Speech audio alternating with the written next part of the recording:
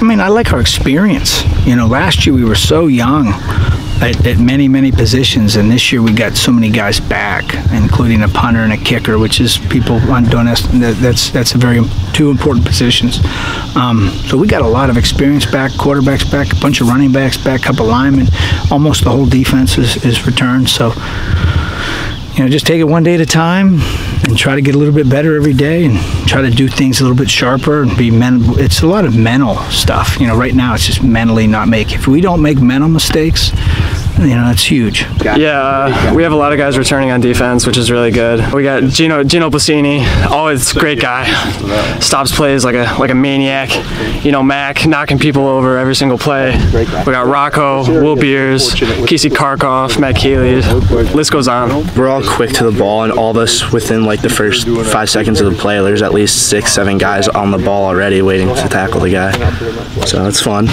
Coming off of those trips to Canton, your thoughts on just your guys' motivation to complete the job?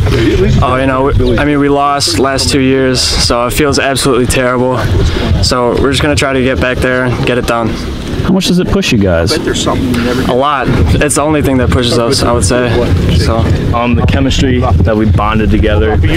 Jake, every day, we'd always, Sale and I, a couple other people, we'd come out, run routes, come back here after workouts, and do 7-on-7. Our defense, we have 9 returners, and it's ready.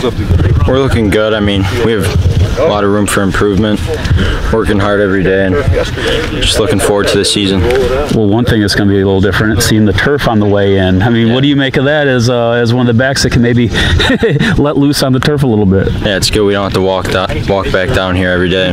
The problem was with like the last 4 or 5 years, we never hosted a home playoff game. We had to host, when you get to November and this grass gets wet, it never dries and it's slippery, and so our practice, we could never practice and get good footing. Every play someone would fall down.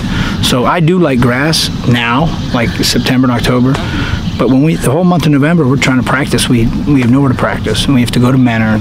They're fantastic. They let us practice up there. We've gone different places to practice, but really, I'm excited for, you know, when the playoffs start, when we have great practices on good footing, because all the playoff games are on turf, you know, after you're done hosting. But we haven't been able to host playoff games on our turf because it gets wet and muddy. And hopefully we can be a little quicker as a team, but the downside is all the teams hate playing us at home because they hate playing on grass field, but it's where we live, on grass field. So, but I'm excited. We'll be able to host home games, same with boys soccer and girls soccer.